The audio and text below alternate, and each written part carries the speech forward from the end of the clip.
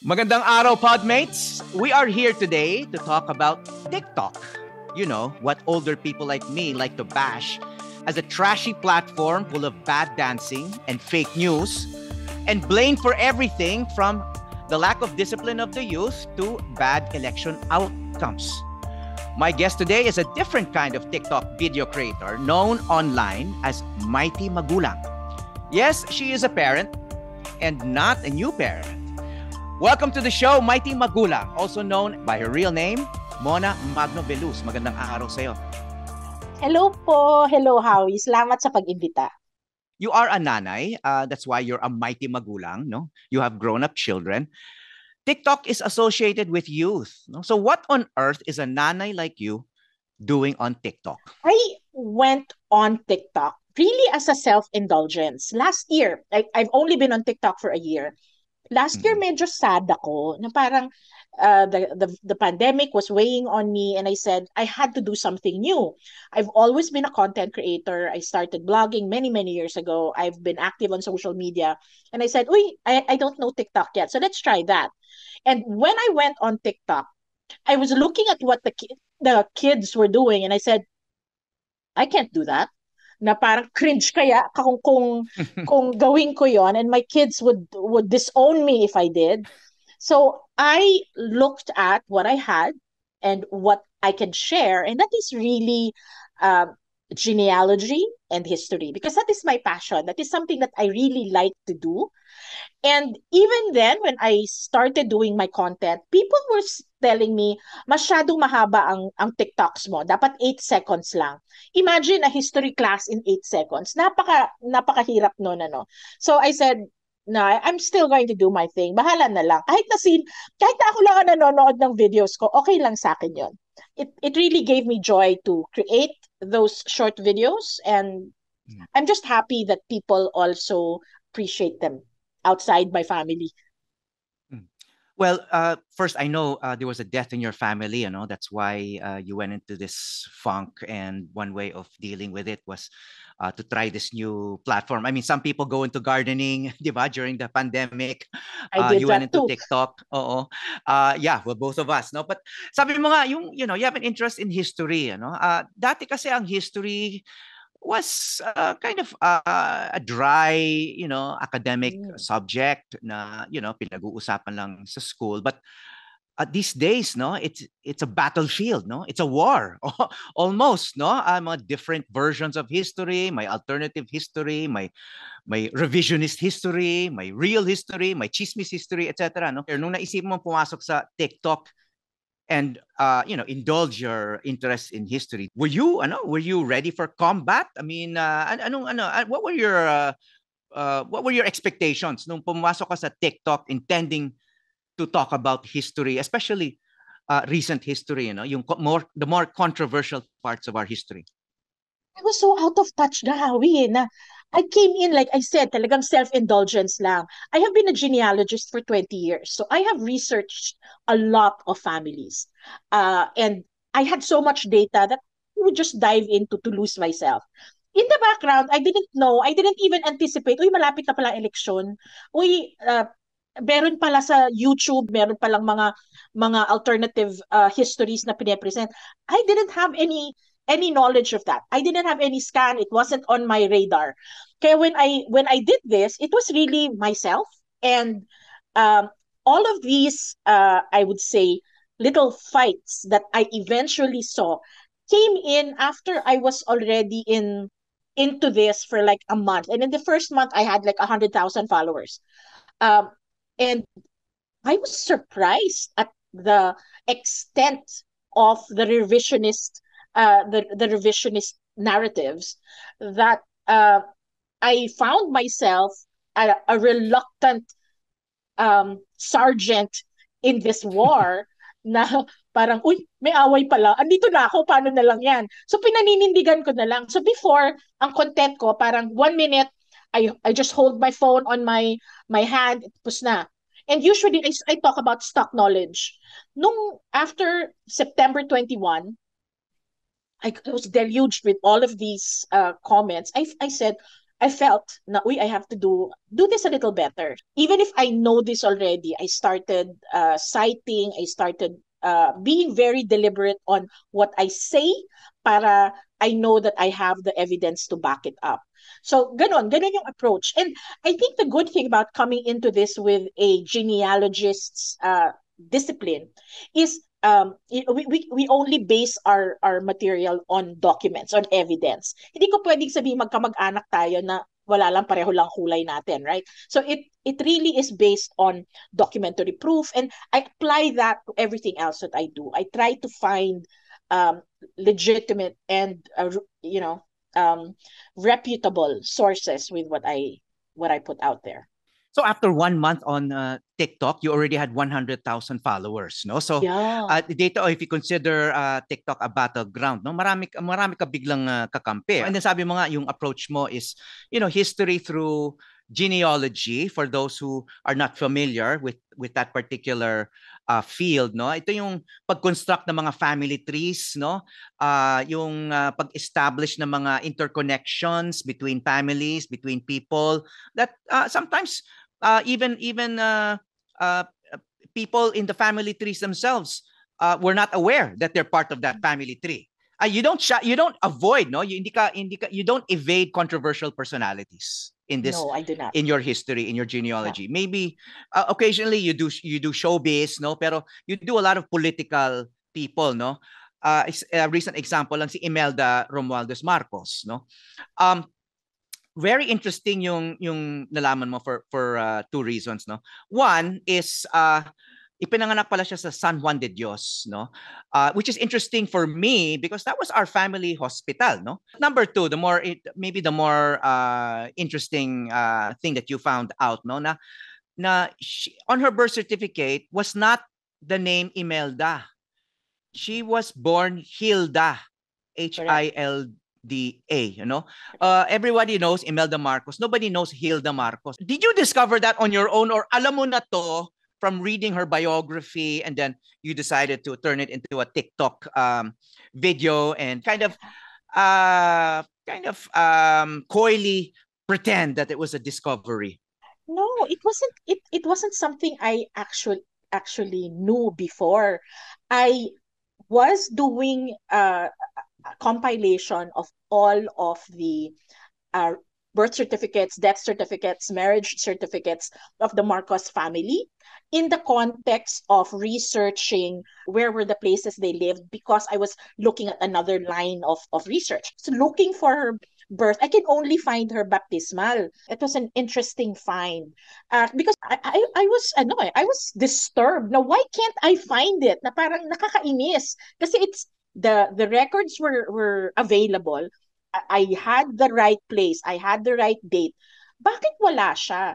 And that is But because when, wait, excuse me, you were searching Imelda Romualdez correct. at the It's time. like a microfilm. So, pag binabasa mo, you put your eye in the spot where the name of the child is. So, scan, scan, scan, scan. It's not like you Google it, at type mo lang lalabas na. You have to read each and every page of that book. Doon sa child field, hindi mo siya makita. So I just adjusted my eyes downwards, and now I started looking at the parents. And it was when I was looking at the parents na, okay, hang on, ito yung parents nila. It's not likely that they had another child Mm-hmm. in the same year, and everything else matched. The address, the job, the ages. It is natural to conclude that it's the right person. And it's not anything nefarious. There is in our history a lot of times when your birth certificate differs from your baptismal certificate. Meron yung mga matatanda na sinasabi, kapag masakitin yung bata, palitan mo yung pangalan para hindi na siya mahanap ng masamang espiritu that was hounding the child. So baka ganun. That's why her baptismal record actually says Imelda Visitacion Remedios Remualdez. So, yun na yung pangalan na ginagamit niya. And for like if you want to travel abroad, back then your baptismal certificate suffices. So hindi na niya kailangan ng birth certificate. But okay, but that created another mystery, So paano siya naging Imelda nga? Has she ever Was this ever mentioned in any of her biographies? So Did she ever she was mention this? Does she even no. know?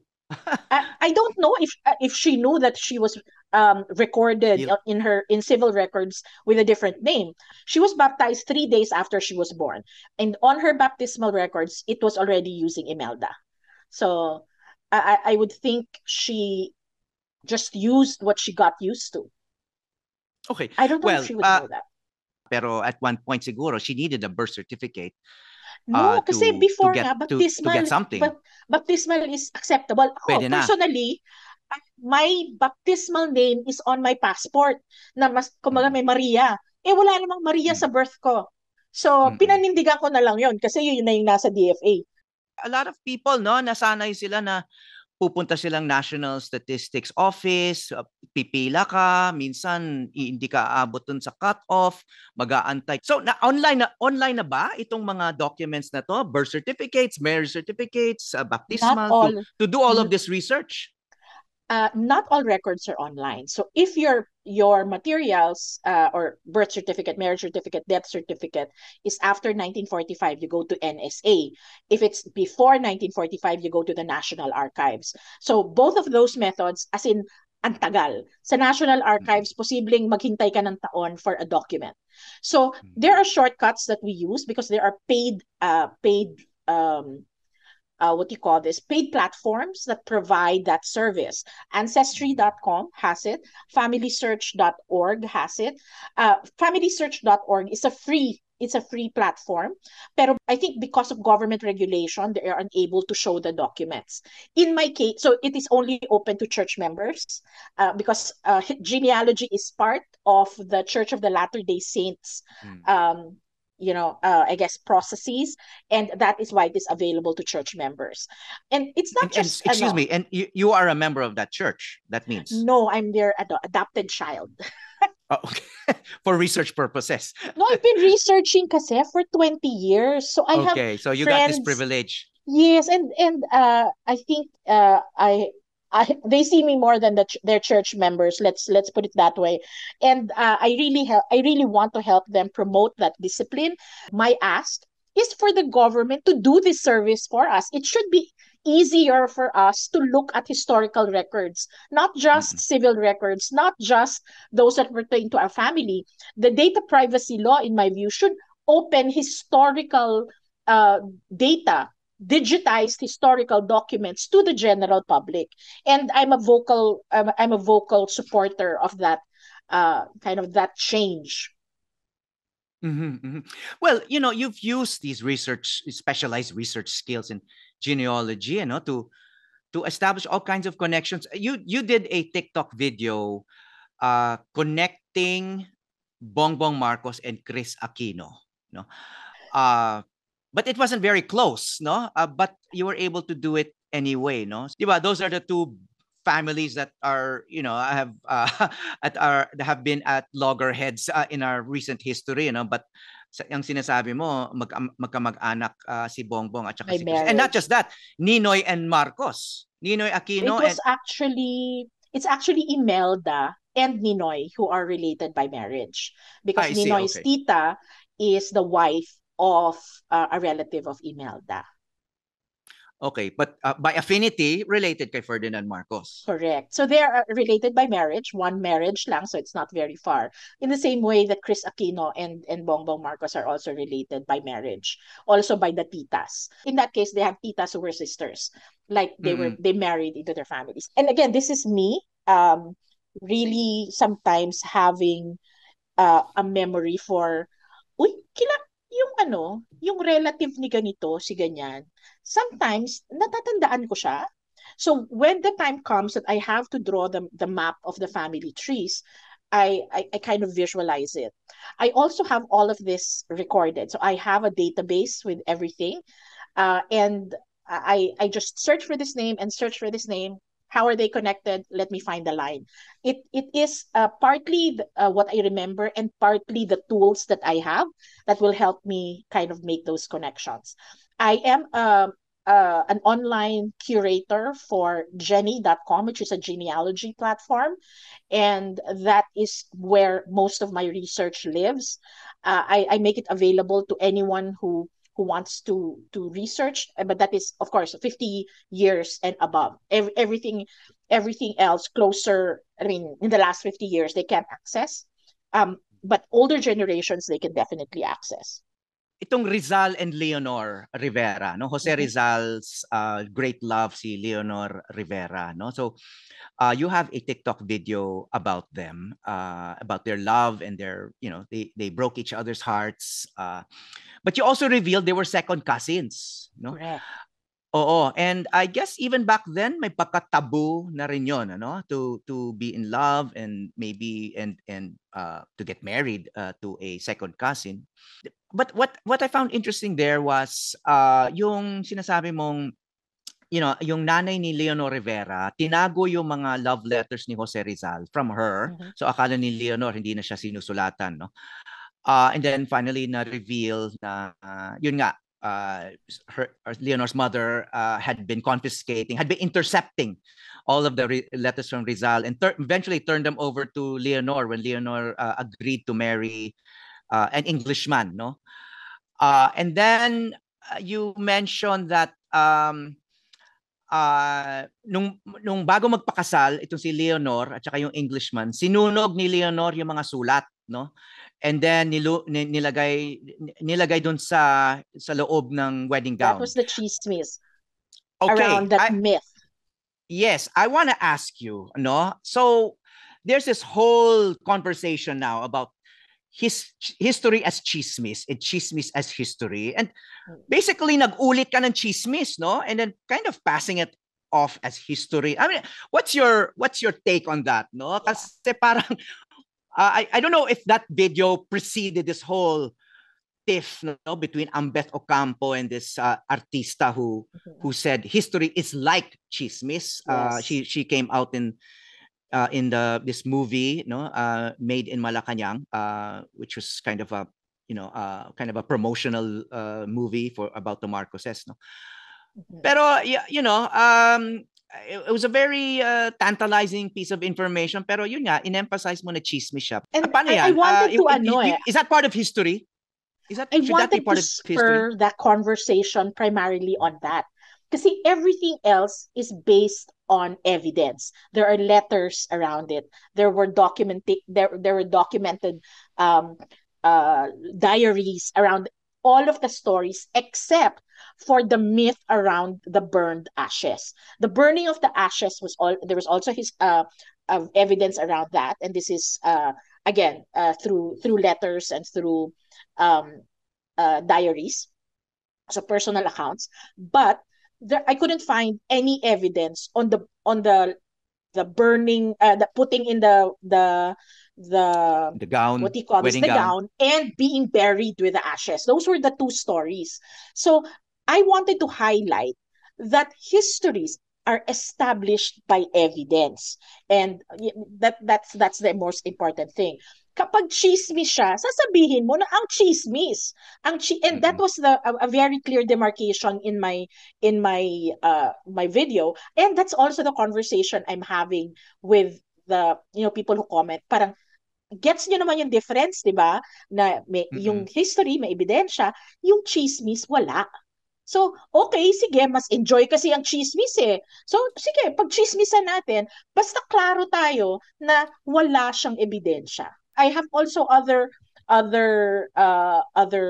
things that people were making chismis about. That is, okay, si Antonio Luna at si Isidra Cojuangco, were they actually together? Did she inherit the money of the Katipunan? Lahat yan chismis kasi walang ebidensya. Tapos I also had another round of conversations with people. Oh, si ano daw, si Ninoy Aquino daw, is a result of incest. Like magkamag-anak daw yung magulang niya. Sabi ko, totoo yun, they're second cousins. Pero that is not incest. Na incest would actually mean 2 degrees of separation. Ikaw, o kaya magulang mo, o kaya lolo-lola mo. Yon, incest yon. Ikaw, or pamangkin mo, yon, incest yon. Pero second cousins, hindi incest yon. So, yun yung mga I think very uh clear na I lay down in conversations. Kasi nga, I wanted to use the videos also to trigger the right kind of, or to model the right kind of behavior when talking about history. So talk Mm. about history and talk about chismis. You can do that basta clear kung ano yung diferensya. How far will you stretch that? Kasi ang dami ngayong mga controversial narratives, no? I mean, I guess they some of them have been already debunked as false, no? Pero kumakalat pa rin, I guess as chismis, pero maraming naniniwala dahil kinakalat siya, and because they agree with your political point of view, kinakalat naman ng lalong kinakalat, no?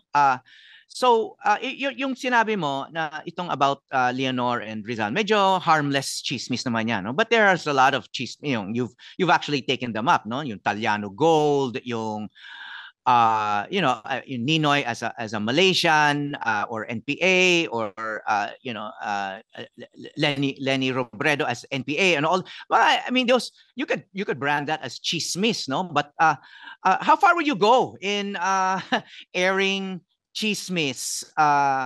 Kasi there is chismis na medyo damaging kung Correct. ilalabas mo.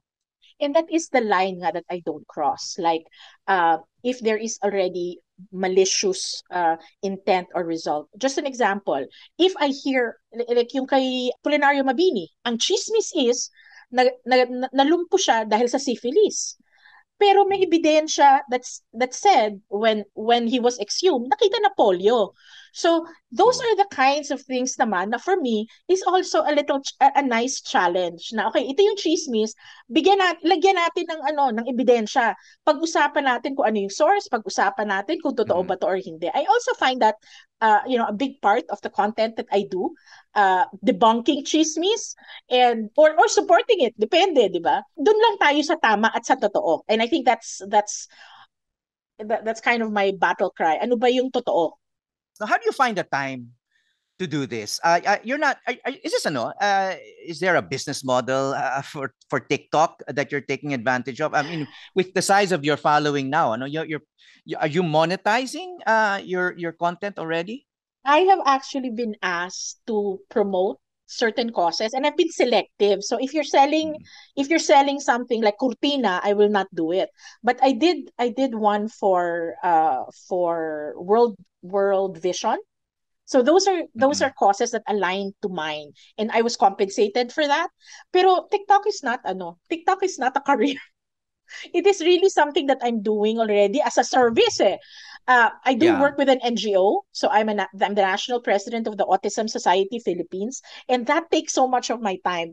So I carve out like the end of my day for this, and I film it, I edit it, and I even put captions because I'm in the disability community. The captioning is important to me, and so I do and I check the captions. That's about a 3 hour thing. Isang For TikTok every video. for every video. Before, ang bilis lang eh. Kaya lang ngayon, That's I check the research. But yung wala 3 wala hours pa yung ngayon, research filming no, no. lang. So you're talking just production and Correct. post-production. Kasi sa language namin sa TV, no, there's pre-production, which is the research and all your preparation before you actually start rolling the camera, no. On your part, it includes reading books and Yeah. researching, no. And Pero before nga, I I was just doing stock knowledge. So there are nights I don't have videos because that's the time that I'm actually researching. I guess you're trying to prove a point then, no? You're trying to prove a point about TikTok that it's not just full of bad dancing and disinformation. Yeah. There's also some good stuff there. Right. And I think especially, people in our generation, we're quick to put down TikTok. But what we have to appreciate that there is power in short form video, and the kids are watching that. So you have a generation that is making this something cool that the older generation cannot understand. So it's a perfect platform for them to learn. And while there is a lot of bad content, there's also a lot of good content on TikTok. It really depends on what you watch. Because Mm. what is pushed out to you depends on what you linger on. on your timeline. So if you continue to angry watch all of these revisionist accounts, then that's what's going to be pushed to you. But if you consciously not watch them, take the air out of their flame, then you're going to be, you're going to get to watch better content. Mm. Well, nga, recently you pushed back on a politician who's lobbying or advocating ROTC, for young Yeah. people kasi nga young people, sabi niya, need discipline. The youth are being spoiled. They're just just wasting their time on their phones doing TikTok, as if Mm-hmm. it's a waste of time, no? And then sabi mo nga, sandali lang, no? TikTok is not just full of trash. There's good content, sabi mo nga, no? Yeah. And even in our generation, may tamad. Di ba? Tamad is not about what you watch or what you consume. Yeah, and as you said, I mean, even before the internet, wala nang disiplina ang maraming tao, no? So it has nothing to do with social Yeah. media, etc. But in that same video, you endorsed, no, certain TikTok video creators as people who were offering good content, and I listed some of them down, no? Doc Crizel Luna, who's a physician, doctor, and then Doc John, who's a dentist. And these people are offering advice in, I guess, entertaining ways about. Well, the dentist is talks about taking care of your teeth, and see Dr. Crizel Luna, of course, is health advice. And then yung another doctor, no, Kiling Mangguru, and then you also cited this hashtag EduWow, no, yung kapag may educational content na may gagamit ka ng hashtag, no. But my question is, I mean, no doubt, no, there is good content, but if you weigh it against the bad content, I mean, ano ba to? How much bad content is there out there?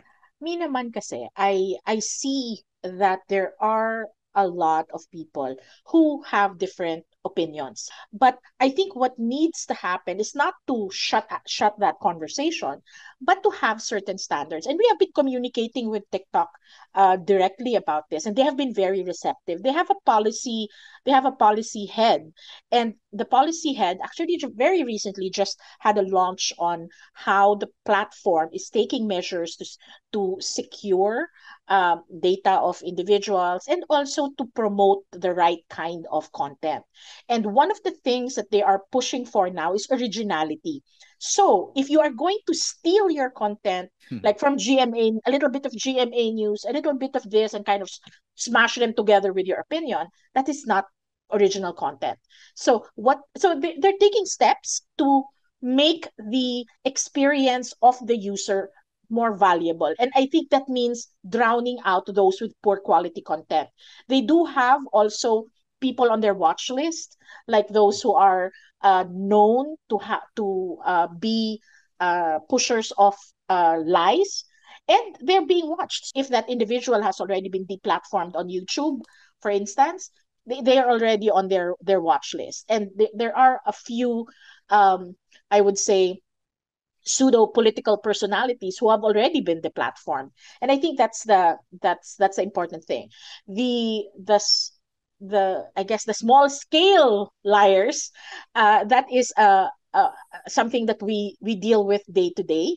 And even among us content creators, we also get to know each other. Together as a community, we talk about what those accounts have done, and we report them. And in many cases, they act on it naman. But Mhm. if as a regular consumer you saw it and okay, pangit, you just scroll through without reporting them, then you're also, I guess, missing on the opportunity to improve the situation. We cannot just let them be. We have to do Mhm. something. We have to act on it. Mhm. Okay, well, of course, you're not just a user of TikTok and content creator. You're a parent, no? So, what would you advise other parents of teens and tweens? Children are starting to go on TikTok, no? What are the dangers? What should they watch out for? What are the most hazardous things on TikTok? I wouldn't.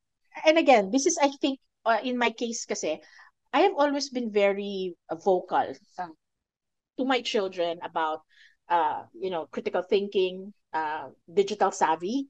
Na To a certain degree, they teach me na parang, mom, that's baiting you, or mom, this is not good content. I heard about this from another platform that they steal your data. So my children are Mhm. actually quite savvy with double checking and going across platforms to look at particular accounts. So since Mhm. parents can't do that, the important thing lang siguro is to um, make sure your children do not live on the internet. I don't think we should live online because a lot of kids and commenters I know, parang they have this yabang and tapang on comment section, that they forget that that's not how regular people converse. That you can't have that kind of feistiness on social media, but can never say that face to face. So parang I always calibrate your behavior as a human being in the real world should reflect your behavior online. And that's what I teach my children. If you can't do that, then you shouldn't be online. And Mhm. I think parents nga should also become digitally literate themselves. That's the only way they can advise their kids. I don't believe in saying, oh, no, don't do this, or don't watch that, or don't do this. Siguro the only exception would be for known uh, peddlers of disinformation. You let your kids know that that's not a good thing to watch. But So the content is one thing, no, and then the danger to kids, no.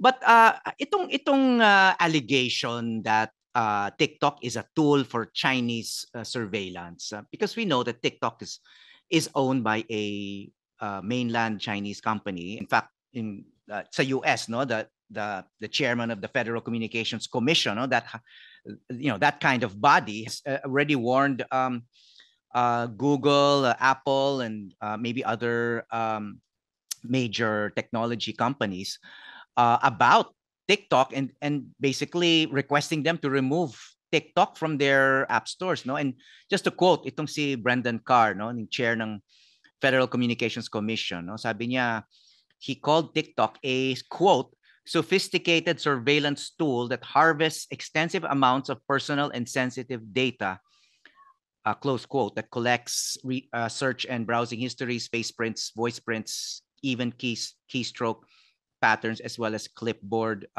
data. Not that you're engaged in mhm, national security issues or data, no. Mona, but baka may hidden agenda pala in China dyan, no, right, harvesting all of this information and data, and crunching all of these numbers and yes, knowing all of these things about us. And we know we have issues with China here in yeah. the Philippines. And I actually had the opportunity to chat with TikTok, the leadership of TikTok, at one event, and I asked them that question. Mhm. So at the time, there was the head of I think PR who was in the country, and he explained that the FCC issue was really born by their concerns about where the hardware lived. Because if the hardware is based in China, then they would not have any laws to protect that kind of behavior. But TikTok came back with a response to this, saying that all of their servers are actually not in China. They're in Ireland and in Singapore. So their concern about that lapse in behavior is not happening in those two countries because the digital security laws of those countries are protecting our information. So that's what I was told. I wouldn't know anything else, deeper than that. Yeah, and to be honest, when I registered for TikTok, it asked for my birth date, and I didn't give a real one with that in mind. I don't know. Is that good advice for TikTok? What kind I, of data should we not be sharing there? in all honesty, I don't think people are honest when they disclose their birth dates, especially the kids, because putting Okay. your birth date limits the kind of materials that you get. So this is to protect those under 18. So if you're under Mm, 18, there are certain content that you cannot access. Ako personally, I also don't give my real birthday. Kasi nga, it is something that they can use in a bank or whatever. So don't give them your real birthdays. when you first started, sabi mo nga, you were dealing with tragedy. So I suppose producing content for TikTok about what you thought was kind of innocent subject matter, genealogy, history, would give you comfort. Now, but now, a year later, yun nga, TikTok is a battleground. There's a lot of falsehood there, and you're one of those who have been countering all of these falsehoods. Does TikTok still give you comfort? I think well I carry my grief very very close to the surface. So the TikTok helps. It keeps my brain busy and it distracts me from other things. It gives me an outlet for creativity. My work today, while it is very important, does not give me the opportunity to be, to be wacky when I want and to be serious when I want. Kasi serious ako palagi sa trabaho. It gives me an outlet. It gives me the opportunity to talk to guys like you. A, a year after I all started, I'm also getting invitations to talk to kids, to talk to people in school, to talk to educators. Kumbaga, my sphere of influence has widened a bit, and I would like to use that gift to just promote digital literacy, critical thinking, and I guess the we have to put a premium on the truth.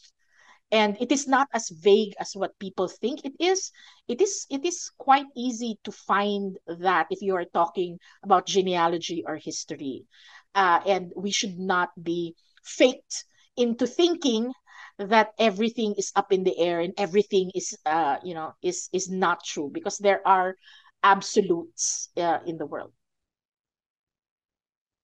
That's a very wise note to end on. Thank you for your time and for being a voice for truth. Mona Magno Veluz, also known as Mighty Magulang. Mabuhay ka at maraming maraming salamat sa lahat ng ginagawa mo.